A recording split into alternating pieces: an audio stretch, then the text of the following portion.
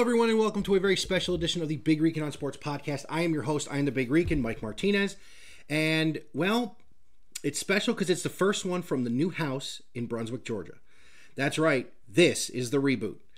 So Big Rican's going to take a little bit of a change now. It's going to be a once-a-month, mostly Mets-related podcast, but I'm going to sprinkle in some of my other teams I root for. This will not be all-encompassing. That's what we got the Wise Guys once a week for. It is Saturday, February the 24th, and we will be coming to you live tonight at 8 p.m. To discuss many, many things outside of what I'm going to talk about now. So really what I'm going to talk about now is I want to get into what the 2023 Mets were. I want to talk about the offseason that had a lot of people scratching their heads, including me, and I want to talk about what I think 2024 is going to be. The episode for the month of March will be my full 2024 New York Mets preview, as we'll have the roster basically down to pretty close to the 40-man and definitely the 26-man that the Mets will go north with to open the season at the end of the month. So let's talk about 2023, and let's talk about a season that started with a lot of promise until March, when Edwin Diaz tore his patella tendon and was sidelined for the entire season during the World Baseball Classic. Here's why that one killed me. Because immediately you knew the Mets were not going to be what they were projected to be, which was, again, one of the top teams in the National League. Coming off a 101-win season when they finished in a flat-footed tie with the Atlanta Braves and missed out on being the 2 seed in the playoffs because they played 10 of the 19 games in Atlanta. That's why they ended up in the 2 seed. They played 10 of 19 games in Atlanta. So coming off of that season, the Mets had a lot of things to look forward to. The loss of Jacob deGrom was a big hit in that offseason, but to replace Jacob deGrom with the American League Cy Young Award winner and Justin Verlander really did take some of the pain away. But the season seemed star-crossed after the Edwin Diaz injury. Verlander didn't pitch until really late April, early May. Max Scherzer was never what Max Scherzer was pre-injury starts in 2022. And really the Met rotation was carried by rookie Kodai Senga, who in any other year wins the Rookie of the Year award with 200-plus strikeouts, a sub-3 ERA, led the team in wins, but Corbin Carroll was insanity last year. So here we are, excuse me, going through the motions of a 75-win season when the Mets did something I never thought they would do during the Steve Cohen era, and that is they had a full-on fire sale. Justin Verlander and Max Scherzer were both traded for high prospects from both the Texas Rangers and the Houston Astros, respectively. Mark Canha was sent away for a very good prospect. Eduardo Escobar was traded for a decent prospect. Tommy Pham, the same. Excuse me. So the Mets went into full rebuild mode and let some of these younger players play a lot more too. Francisco Alvarez became the everyday catcher. Brett Beatty was just about the everyday third baseman, and Ronnie Mauricio came out and was taking a lot of at-bats away from Jeff McNeil toward the end of the year and contributing well after the roster expanded at the end of the season. So what did we look forward to for 2024? Well, we look forward to a full year of Ronnie Mauricio playing either up the middle with Francisco Lindor or at third base, spelling Brett Beatty and maybe even moving Beatty to the outfield, leaving Mark Vientos as a DH or having Beatty and Vientos back-to-back each other as a DH platoon. And then winter ball happened, and Mauricio was lost for the season to a torn ACL. Now, a lot of people would say, why is he playing winter ball? You've got to remember something. These guys played ball year-round their whole lives. That's what they do. They play baseball. It's not just professional sports and Major League Baseball are not just a profession, Anthony Rendon, you ass. Major League Baseball is a passion. Any professional athlete, you have to have a passion for that sport that transcends what you're going to do in your life for that period of time. Because if you think about it, the longest tenured Met in history is Ed Kranepool. It was 17 years. Ed Kranepool's still alive today. 17 years to a life that long isn't a big amount of time. So what do? You play baseball. Mauricio got hurt playing baseball. Can't get too mad at him. The kid's going to be a dynamite piece of this organization moving forward.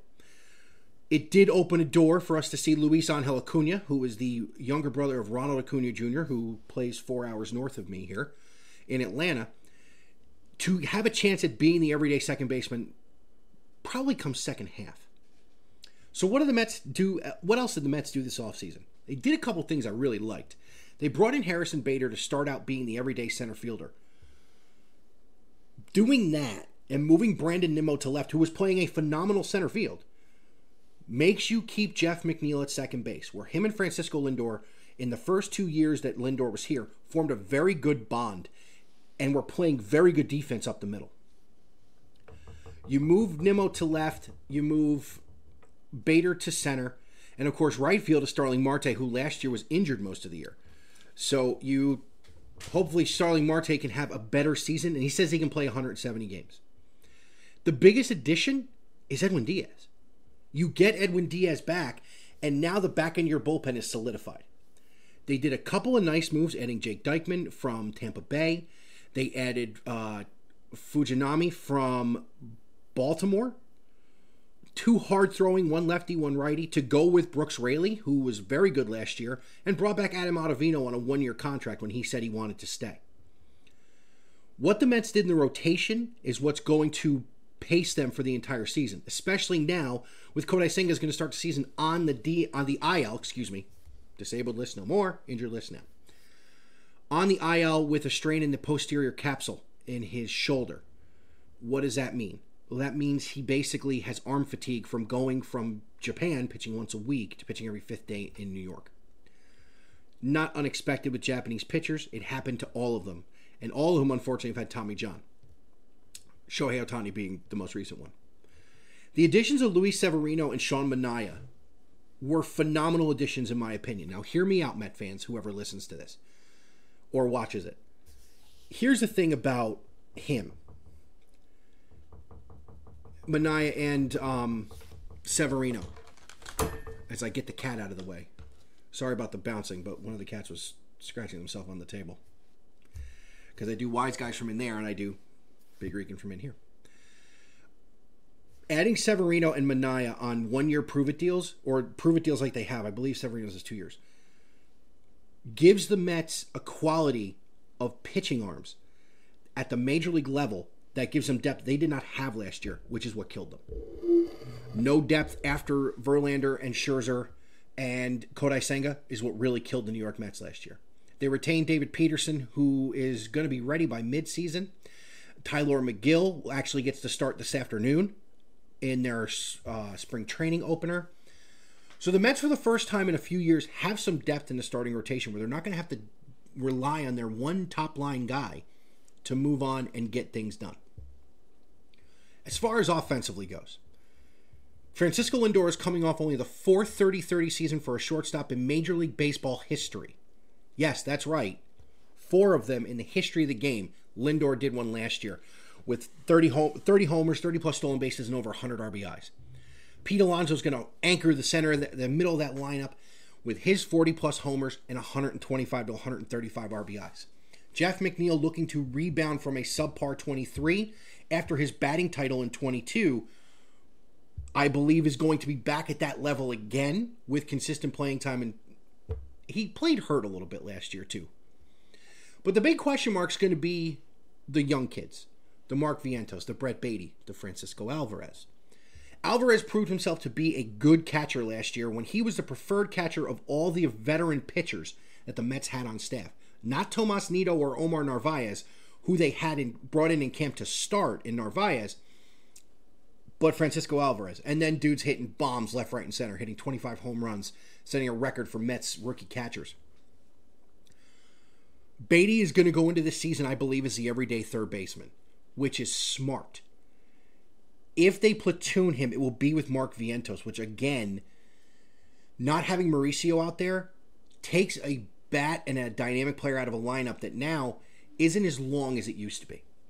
You don't know what you're going to get out of Marte. You're going to get speed, but is he going to be able to hit 250 out of Harrison Bader?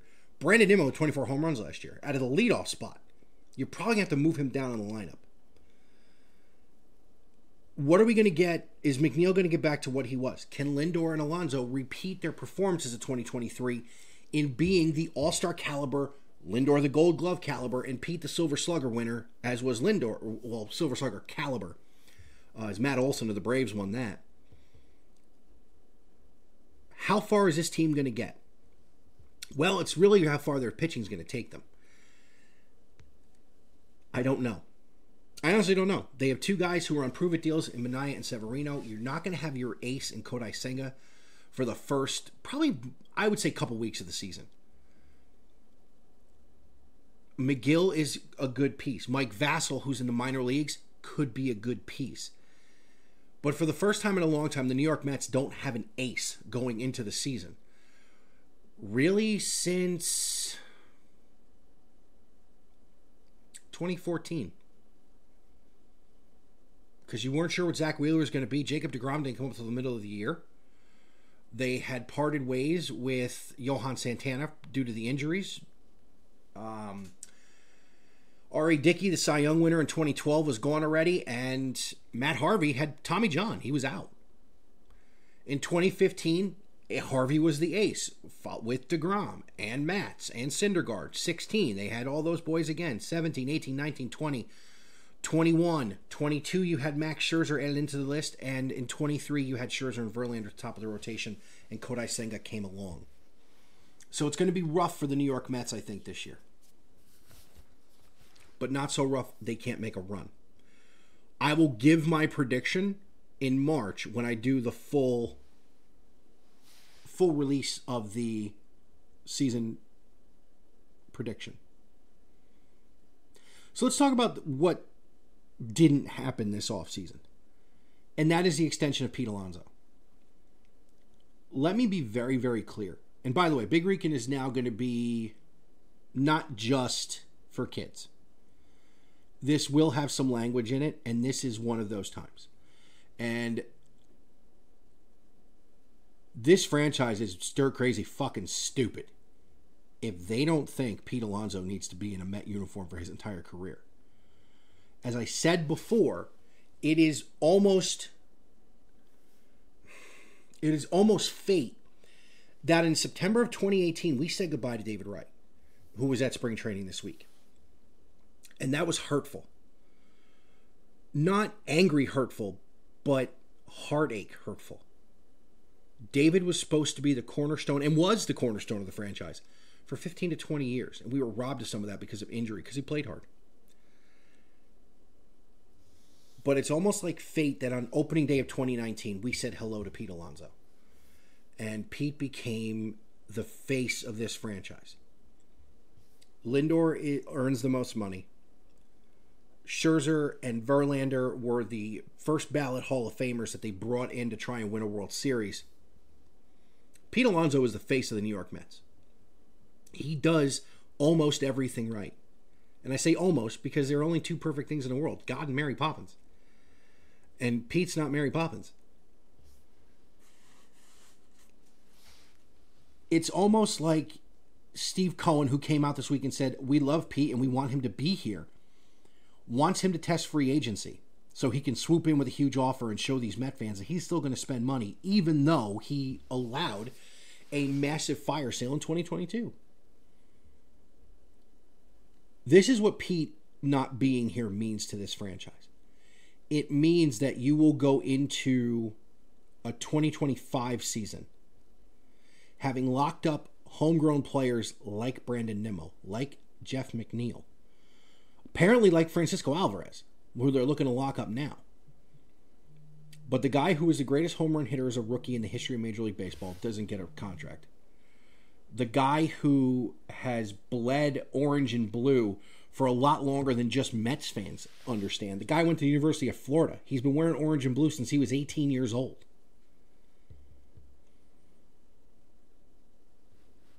This is our guy. David was our guy. He needs to be here. And David Stearns, if you ever listen to anybody's amateur stuff, listen to me. You will lose every bit of favor with this fan base if you do not re-sign Pete Alonso. Now, are you looking to get him as a Scott Boras client to get into free agency and go, hey, listen, we got all this money coming off the books. We're built to win. We want to keep it going. Look at the core we've assembled around you that we're keeping.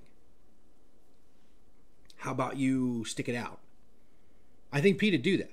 I don't think you're getting a hometown discount anymore. I think you would have gotten it by re-signing him after last season. But that's the chance you take when you let a guy who's represented by the biggest... Scott Boras reminds me of Scrooge McDuck. He's got this big vault of money that he just dives into and swims around, spits out like that. And it's all his commission he's made on his gigantic contracts that most of them have never panned out. Why are we even tempting fate with this? Why? Sign the guy. Steve Cohen, open up your pocketbook.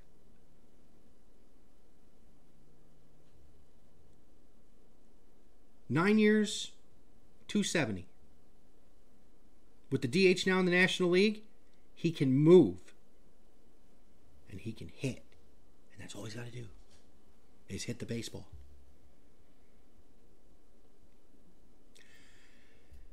So let's talk about, real quick, what other moves I think the Mets need to make between now and opening day. I do think they need to add a pitcher.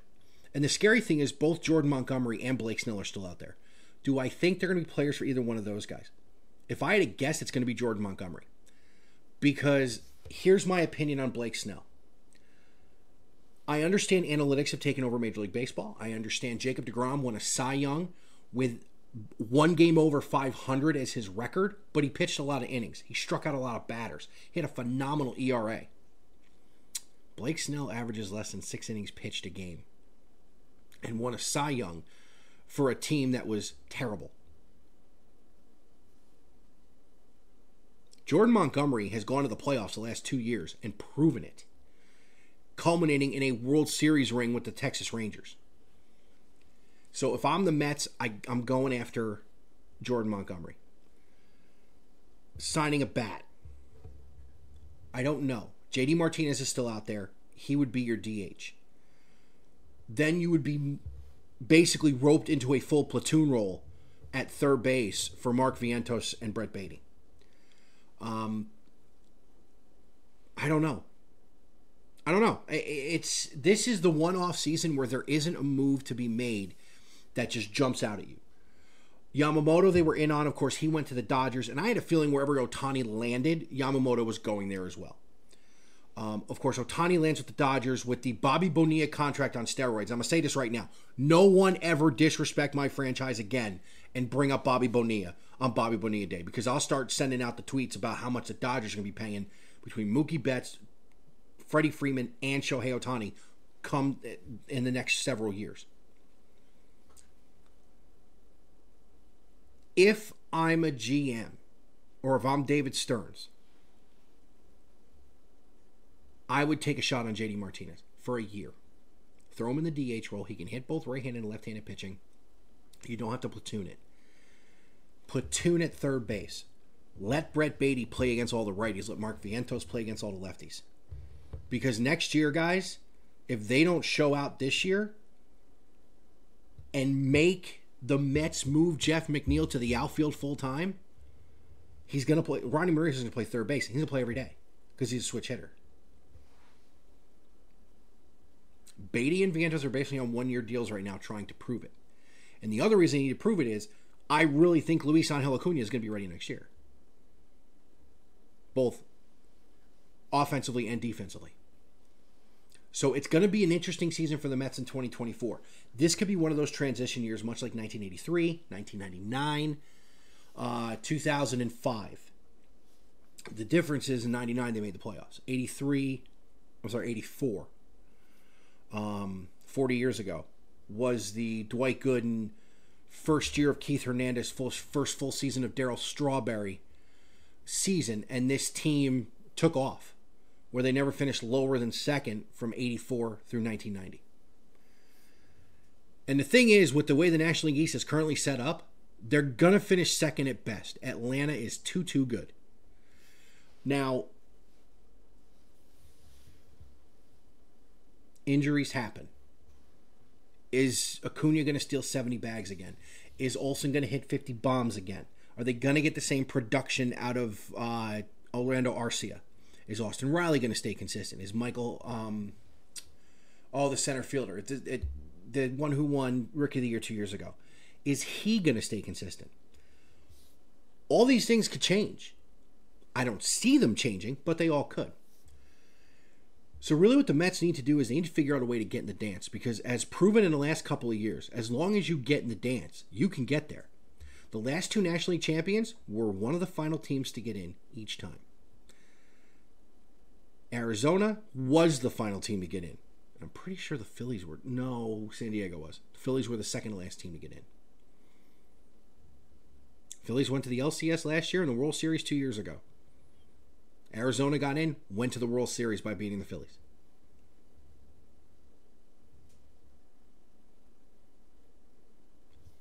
There's a lot of talent on this Met team. They all seem to be pulling in the same direction. And under a rookie manager, that's what you need. And he very, very tellingly, the only change in the New York Mets coaching staff was the manager. Mendoza is the only addition. Eric Chavez is not... Well, Eric Chavez went back to being the hitting coach. Jeremy Hefner's still the pitching coach, who has done a phenomenal job with this staff for the past several years. I got a funny feeling about 2024. I'm not going to give my full prediction today. That is for the end of March. I just got a funny feeling about 2024. So as I wrap this episode up, it wasn't going to be a long one. I'm just getting back into doing single content, and I got to get ready for tonight because Jim and I got a big show for you tonight. We're going to get this on, part of it on TikTok. We're going to get question of the day for Wise Guys on there. That's tonight at 8 p.m. Steph and Bobby are away. They went to my in-laws' house in Palm Coast, which is why we're going at 8 o'clock and not 9. I don't have to put Bobby to sleep. I need a nap, though. So anyways, Big Rican can be found everywhere we used to be able to be found. Google. Now on YouTube Music. Amazon, Pocket Cast, Radio Public, the whole nine. Anchor is now Spotify. So when I upload this, hopefully the RSS feed still works right. I can get this out to you guys today. Last but not least on this Mets team. I was talking to John this morning, Sporting Sith, who does the shows with Jim and I, and him and I are going to get into College Football 25 when it comes out in July. But we were talking about the trade that was made 3 years ago for Francisco Lindor. And I have never seen a trade be win-win for two teams like this. Andres Gimenez has turned into exactly what I thought Andres Gimenez was going to be, and I'm kind of pissed that he wasn't a Met, that he had to be in that deal. Because he earned his big contract, and he's earned his all-star spot. Lindor has been everything, outside of the what I call the Carlos Beltran year, has been phenomenal. Absolutely phenomenal. 30 home runs and 100 RBIs 2 years ago, 30 home runs, 30 stolen bases, 98 RBIs last year. And he's played Gold Glove defense every single minute he's been here. But the fact remains, this is Pete Alonso's team. This is the move the New York Mets need to make if they want any shot at competing, at having credibility, in my opinion, and at keeping the fan base happy. As garbage as the teams were at one point in time, we loved that Sandy Alderson made the Wilpons open the checkbook for David Wright. We loved it. He stayed home. He stayed for us. I think Pete will stay for us too. Thank you for listening. It's been way too long. The last Big Rican episode was previewing the 2021-2022 CFP, or I'm sorry, 2022-2023 CFP, when my Buckeyes fell to the Georgia Bulldogs, which I see that G all over town now. That's what I get for moving to Southern Georgia. I will see you guys sometime in the month of March. In the meantime, at 1 o'clock, I'll hear the saxophone. About 1:30, we'll hear Keith Hernandez, Gary Cohen, and Ron Darling on the call, along with Daniel Murphy. It's Met fan heaven. Maybe one day I'll do a show from Port St. Lucie for you. Have a great rest of your weekend, everybody. Thanks again.